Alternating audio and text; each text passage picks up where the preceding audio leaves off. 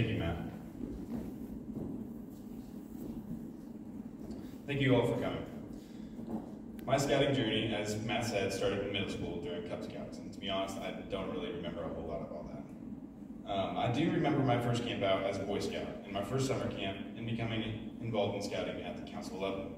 Scouting at the council level is really what brought me into scouting. When I say at the council level, I mean summer camp and summer camp staff, national youth leadership training, and Board of the Arrow. Now, early in my scouting journey, a very wise man who's in this room said something that really made me change my scouting journey and make sure I was putting it towards the right stuff. He said that scouting is about finding your passion.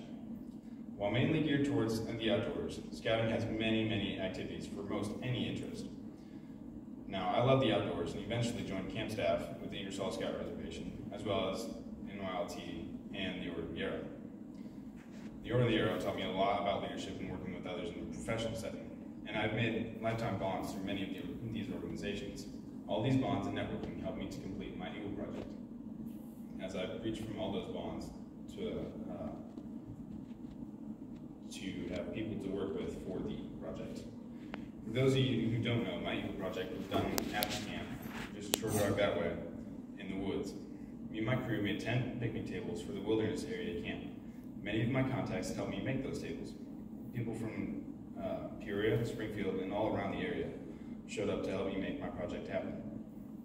After I completed my project, I had a lot of paperwork and merit badges to finish, which earns a special shout out to Tina Maxwell for helping me so much in finishing my merit badges and pushing me to get my paperwork, along with my dad always checking in almost once every day to ask and see where my paperwork was at. I turned in my paperwork with about a week to spare before the deadline on my 18th birthday, and I did my board of review shortly after that, which is a meeting for district and troop representatives to interview about the Eagle rank. That said, an Eagle Scout tradition continues with the presentation of parental pins for the Eagle Scout mom and dad. Mom and dad, would you please come up?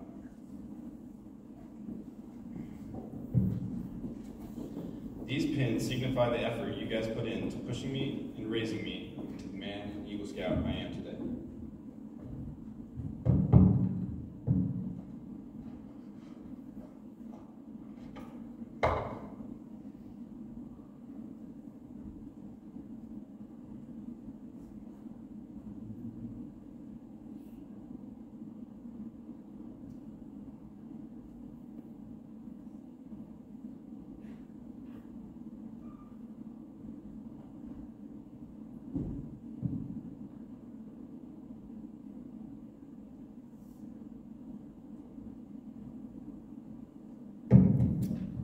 My mom, just like my dad, was asking about my paperwork very often and knew that this Eagle Scout would push me to greater heights, and they both knew that it was very important for me to get for my career.